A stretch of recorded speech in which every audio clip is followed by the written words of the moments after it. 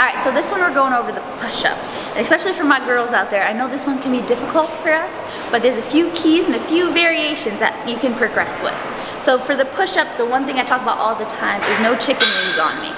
So a lot of my girls love coming out here and going chicken wings, and instead of keeping them locked in. So the biggest key for push-ups is we want to really come in at a 45-degree angle and not at a 90-degree angle out here. So as we come down here, you'll see in the progression of videos that there's a billion ways that you can kind of ease it up or make it harder. We're gonna go just on our knees just to make it easier for you to understand right here. So once again, our hands are rooted in the ground. So we're not coming up on our heel or on the back part of our hand. They're rooted in the ground here. Next thing right here, she's finding that neutral. So she's not arching with her back. What arch? She's not starting here. She's finding that neutral or arching up. She's finding that neutral right there, okay? So those are the two first foundational things. She's here and keeping this in neutral. Next thing is she's lowering to the ground, but lower. Her elbows are locked into her body. They're not coming out, and then she's gonna come up.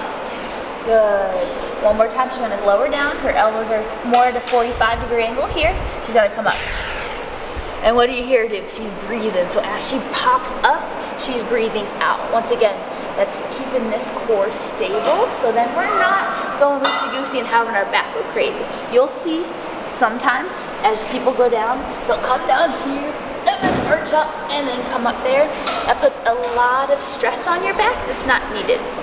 So remember to keep this guy straight and to not let yourself go all loosey-goosey with it. So that's one of the foundations. The other variation that we can do is we can actually have you on a bench or on, if you have a wall or if you have some type of elevated surface. So I'll have you take over here. So if regular push-ups are a little bit too tough for you and you want to go up more of an inclined surface, this is a way to go about it. So same thing, she's keeping this guy straight. She's coming down to the bench. Good, elbows at 45, pushing back up. Good, one more time, coming down. Good, pushing back up. Good. You'll see that she's not chicken winging out. She's keeping her elbows locked in, and she's allowing her body to stay in the straight line rather than start to come up and have that arch in her back.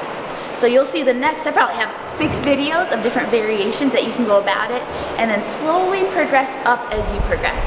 And know that I could not do a push-up 3 years ago, but as you build that strength, you're gonna be able to build that strength up to do a full push-up. So swipe to see the next ones and see what suits you best.